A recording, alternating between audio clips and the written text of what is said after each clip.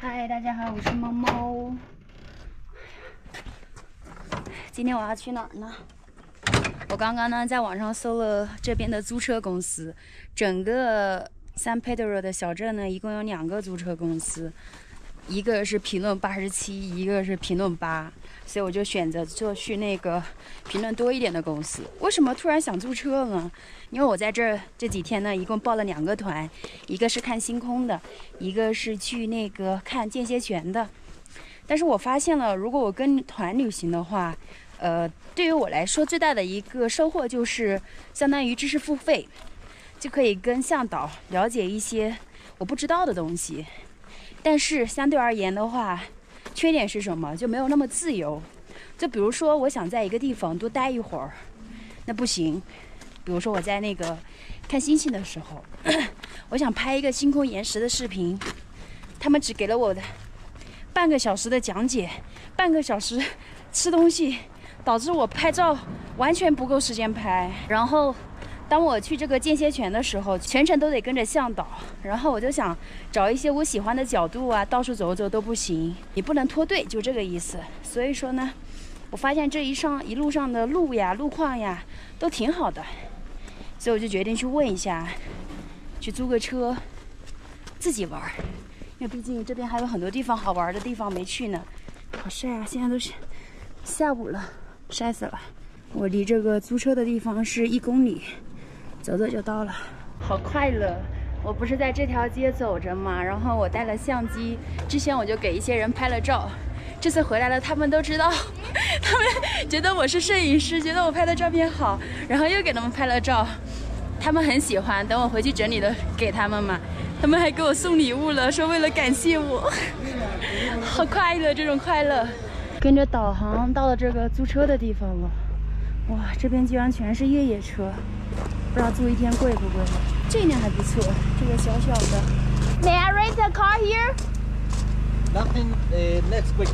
Next week, it's fully booked. But all rent out. Okay. May I ask the price? 不能租也知道一下价格吧。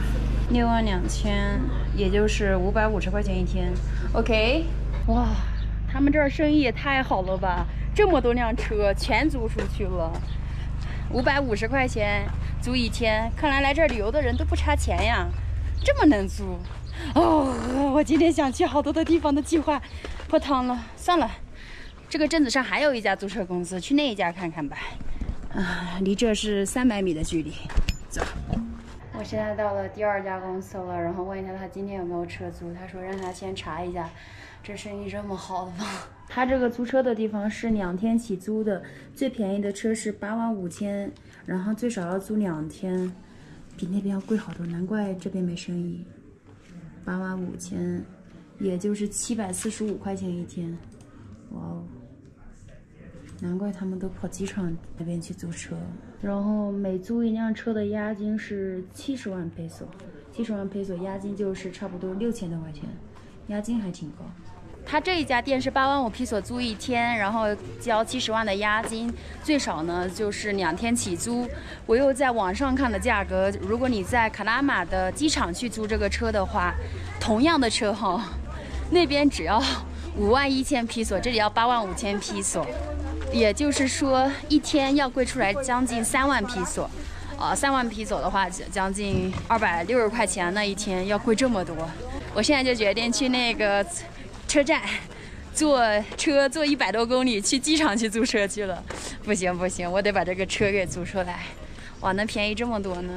我去公交车的路上遇到了他们今天有搞活动，就专门只有小朋友参加的一个滑板公园的活动，听说还有奖品，但是他说我这个大朋友不能参加了。又来到那天下车的车站了，整个San Pedro就这一个车站。我好像算了一笔账不太对，就是我坐到这个车上来，我发现，就我从这儿到克拉玛要给5000披索的车费，来回就是1万，不对，我如果租2天车我可以省6万，减去时间成本，没事，我时间多，再来回开200公里车，不知道，我也不知道我这个账算的对不对，反正我就直接去机场租车去了。大不了我就租一个便宜的嘛，租个那种3万的呀也行，行，那就省多了。到下车了，已坐了2个小时公交车，已经6点半了，饿死了。好啦，美露，再吃个东西，点个餐太难了。我已经从猪学到羊，学到牛，终于点了一个汤。我不知道它上来是不是我点的，是我点的汤。我们这个汤真的是好满，我不喝都掉了。这个居然是香菜，不是西芹。它这个汤是提前熬好的，放了意面跟土豆。这个不知道是什么肉，来尝一下。是羊肉。吃完了没吃饱，我又要了一份鸡肉。这是一个豆子土豆然后做的鸡腿，我也不知道多少钱，吃了再说。平时基本上吃的是 empanado， 这第一次吃他们这种当地的菜。这是放番茄炖的，还有土豆、豆子，还有洋葱。如果有点辣椒就好了。第2份鸡腿也吃完了，现在这样买单，看一下消费了多少钱。哇，4000披索，一份2000披索，就将近95块钱一份。这应该是我在智利旅游快3个月吃到过的最便宜的一顿。一份羊肉意大利面加一份鸡肉，4000。哇，原来智利的当地消费水平其实也没有那么高。我感觉我现在不着急去它的机场租车了，我可以随便逛一逛这个夜市。这是一群流浪狗住的地儿，鸡毛都流浪了，还有好心人给了他们毯子。这边也是有很多摆地摊的，夜市感觉还挺热闹的。我可以在这儿买点水果回去吃，毕竟这里便宜。看这个蜜瓜好像还不错，1300披索一个，买一个回去吃。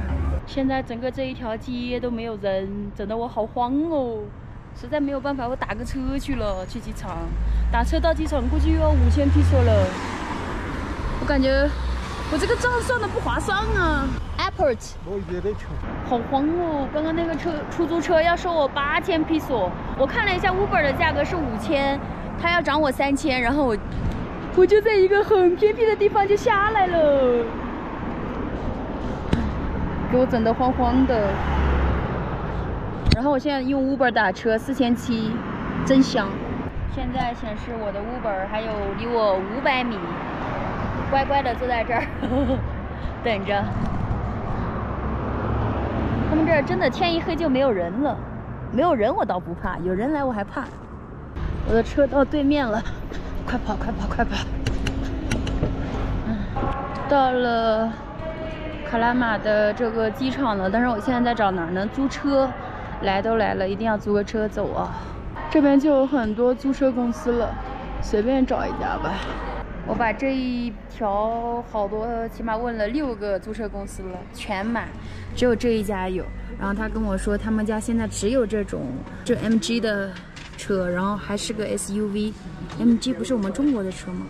他这租3天的价格是113420，也就是37800一天，330块钱一天，比那边要便宜了将近5万披索。太棒了，还是个自动挡的。在整个智利租车呢，它是需要你付押金的。这里的押金比任何一个国家押金都高，是70万披索，合下来将近6000多人民币。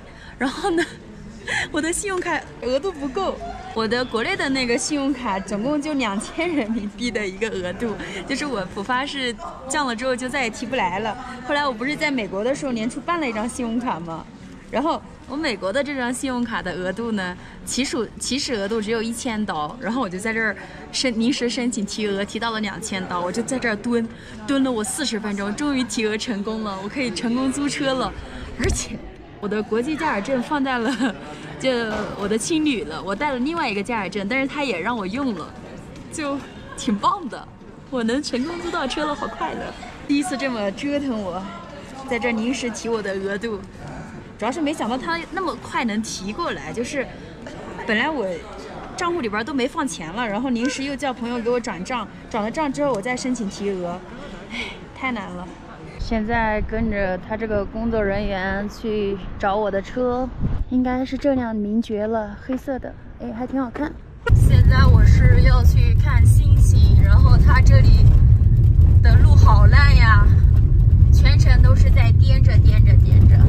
我去，我太太牛了！我刚刚陷在那个沙滩里了，因为前面路挡了，那个不知道怎么的石块把前面那条路我要去的路堵死了，结果旁边我就去那儿了。等会儿我给你们看看，看不见了。刚刚我就陷在那个沙坑里了，陷了有10分钟，最后自己想办法给出来了。今天这个月亮呀太亮了，星星只能看得到稀稀疏疏的星星，银河也看不见，所以我决定回去了。终于回到了住的地方了，开了100多公里。